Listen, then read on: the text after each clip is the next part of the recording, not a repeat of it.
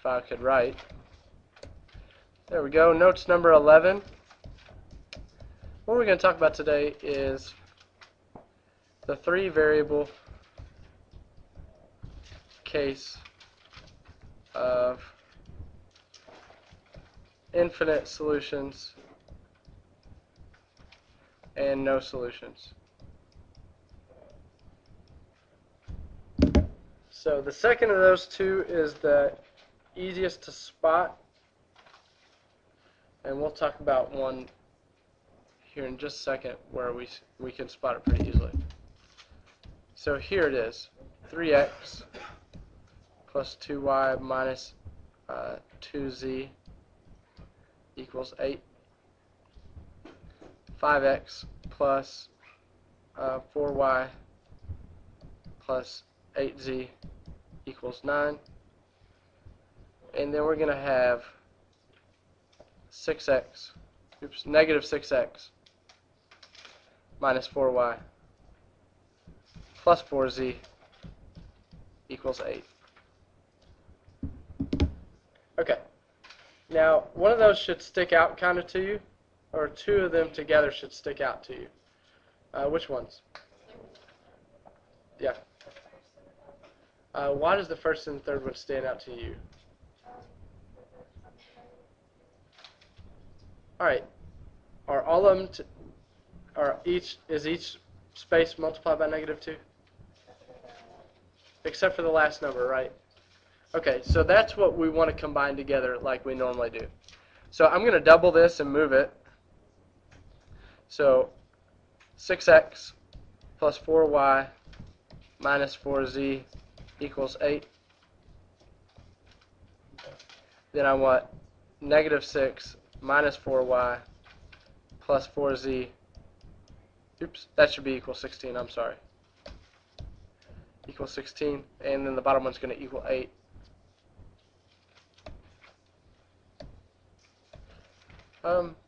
So when we add these together here, we get 0x plus 0y plus 0z equals 8. Right? So that means that, oops, it doesn't equal 8, it equals 24. There's two adding mistakes in. So here what we have is 0 equals 24. So, is that ever true? So, how many solutions does this have? It has no solutions. Because if 2 out of the 3 equations don't match up, then there's no way that 3 out of the 3 equations could. Does everybody agree with that? So, that's our first step. So that is what happens when there's no solutions. So let's look at what happens when there are infinite solutions.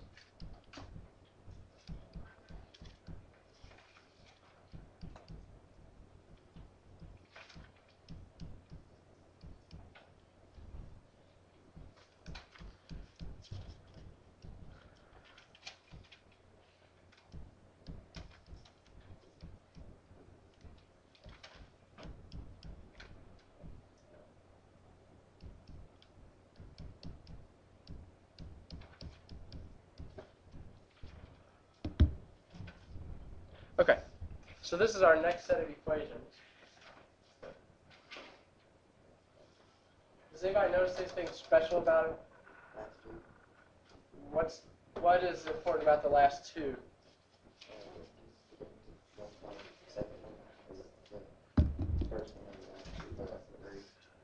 Okay, so I can multiply the second and the third one times what? Or multiply the second one times what? Alright, and it is identical to the third one if I do that, right? So I have 15x minus 6y plus 18z equals negative 30 here. And that gives me exactly what this one is, which is 15x minus 6y plus 18z equals negative 30. So here, when I add these up, I get 0x plus 0y plus 0z equals 0. That's true. because I'm going to subtract here, right? So I subtract each spot, and negative 30 minus negative 30 is 0. So 0 equals 0. Is that true? Always? Okay. So, but we do actually have to check something else. So it is possible that it's infinite solutions.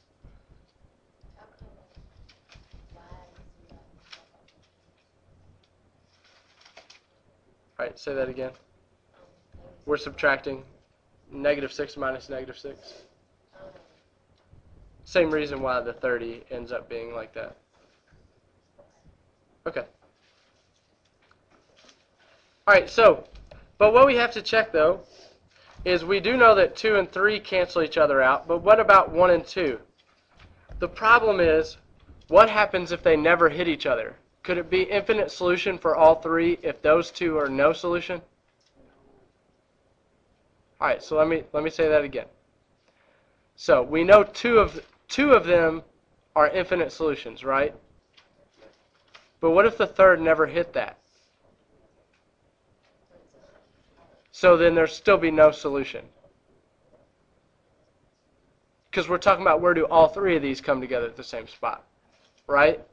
So if the third one doesn't hit, then it doesn't matter. So here we go, 4x plus 5y plus 3z equals 12. And 5x minus 2y plus 6z equals negative 10. I'm going to multiply this one by, what do you think would be easier to do? I think 2 and 5.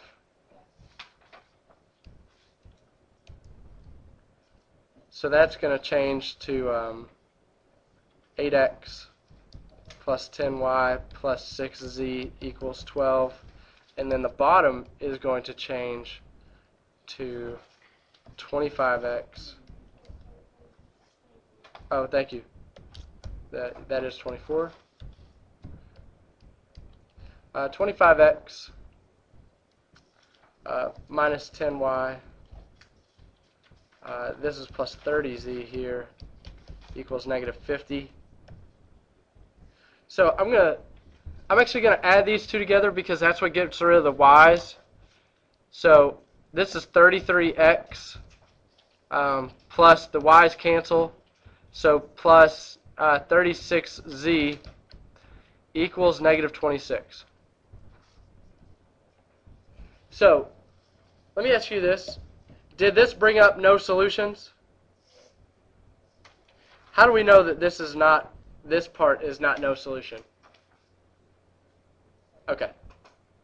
Nobody's gotten that right all day, so I was just curious if you all would.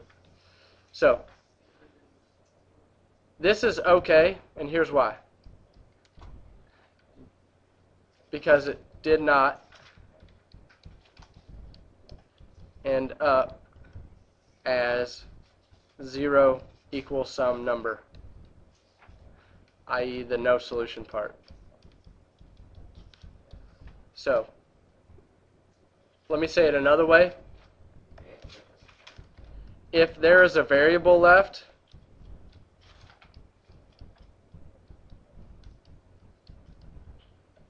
without 0 in front of it, it's okay. Does that make sense? Because if the variable has a 0 in front of it, it's 0. So see, so this problem is infinite solutions. So this one's okay. This one is infinite solutions. Okay? So, what do y'all think? Is it hard, easy? A little bit easier, right? A little bit less work, right? Like you finally get to a point where you can actually just stop. Because, right? So that's kind of nice. Alright, that's really all I have for you guys to do today. So, on tonight's homework, what you're going to have is you're going to have 5 that turn out to be infinite solution or no solution, and you're going to have 1 that has an answer, and you're going to have to find that answer. Okay? Alright.